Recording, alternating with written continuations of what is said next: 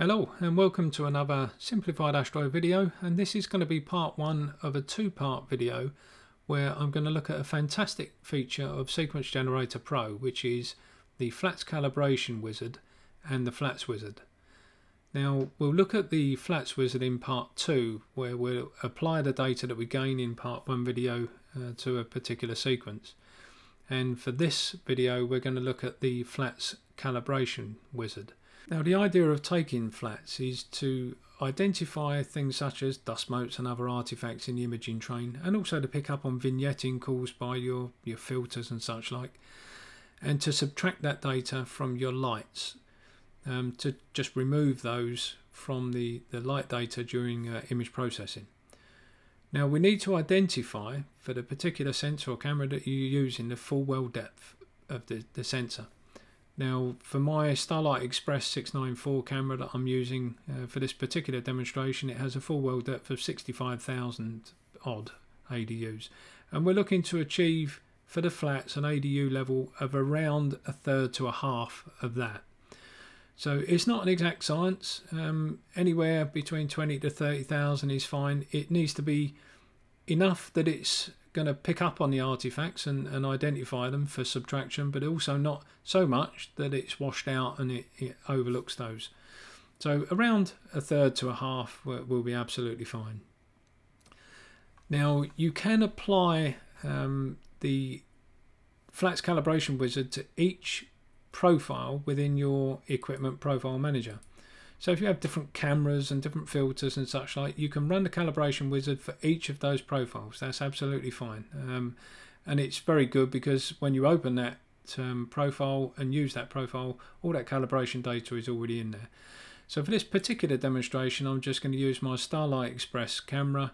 And once you've highlighted that in your equipment profile manager, go to your filters, click on the set filters tab, and then if you have a look in the flats data for each particular filter, you'll see at the moment for my luminance, which I'm going to use for this example, there's no exposure set, so I've got no flats calibration data. I do use a flat box. I use a flat flap, so that's adjustable through the ASCOM driver.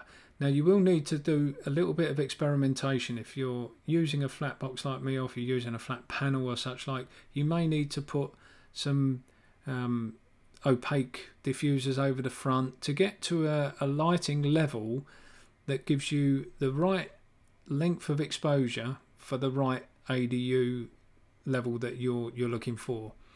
Now that can be adding or taken away or such like. For me, I've done that experimentation, and these are the lighting levels that I need to set for each of these filters.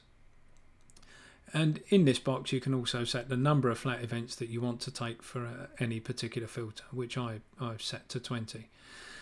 So what we do now, I mean, that you'll see is per filter. I mean, I've reset it for my luminance filter so we can show it in this demonstration, but you'll see for my hydrogen alpha filter, it's actually all different levels. They're higher levels because the hydrogen alpha is a narrower band filter. So once we got that, we now need to connect to our camera. We obviously need to connect to our filter wheel, and in my case here I have an electronic flat box, so I need to connect to that as well. Then what we do is we go to Tools, and we're going to run the Flats Calibration Wizard.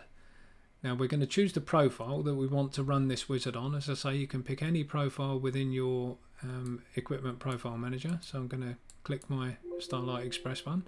It says the continue will open a new sequence. Yes, that's fine. And then it pulls all the information of the filters from that profile. Now if you just tick each box in turn, it will run through and it will run the calibration wizard for each one of those filters and the binning level within each filter.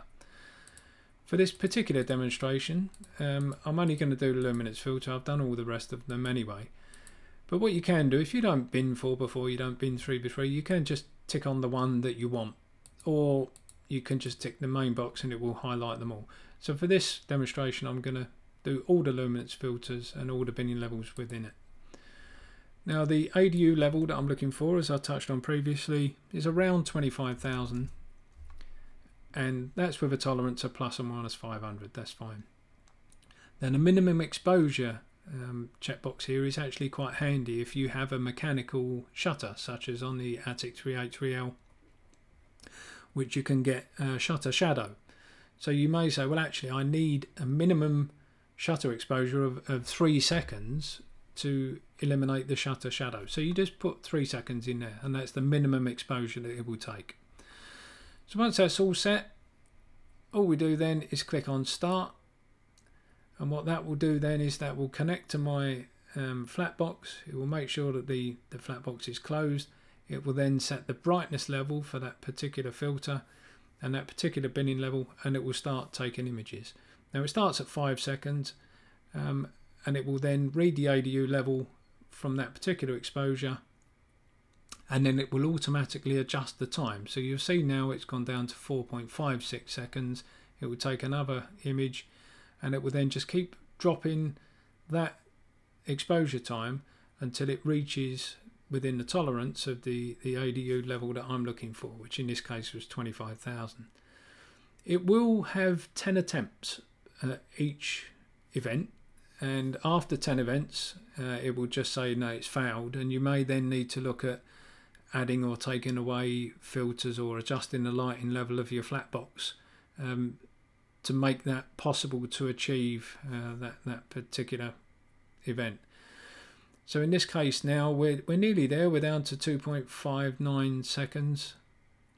It's on attempt 7.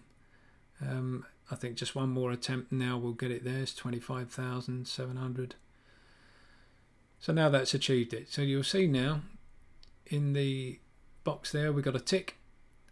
2.51 seconds at 25,274 ADUs, and it then just jumps straight on to now the 2x2 binning level and runs through the whole sequence again. And when the binning goes up, it tends to be quicker because there's shorter exposures required. So you'll see that's already finished now, 1.71 seconds, and again it just now goes on to 3x3 bin, and it will carry on through that sequence right the way to the end. Now if you've got all the filter boxes ticked, it will then just automatically change the filter to the next filter, and it will run through the sequence all over again, and then keep doing it all the way to the very end. It will highlight any that are failed, and you can then go back and do just those filters or that particular binning level on that filter. So once it's finished, all that you then do is click Save and then click OK. You can now close that down. And if we now look in our equipment profile manager and we look at the particular equipment profile that we're working on, and we look at the set filters and the data for that, we'll see now that's all populated. That was all zeros before. That has now added in the calibration data from the flats calibration wizard that we've just run. And all that we do now is save the profile, and that is the flats calibration wizard run. That calibration data is now stored within that particular profile. So when we now run the flats wizard, it will pull that calibration data forward for the flats for that particular event, and that will be we'll run through that in video 2. So hopefully this first video has been useful, and I'll see you in the next one. Bye.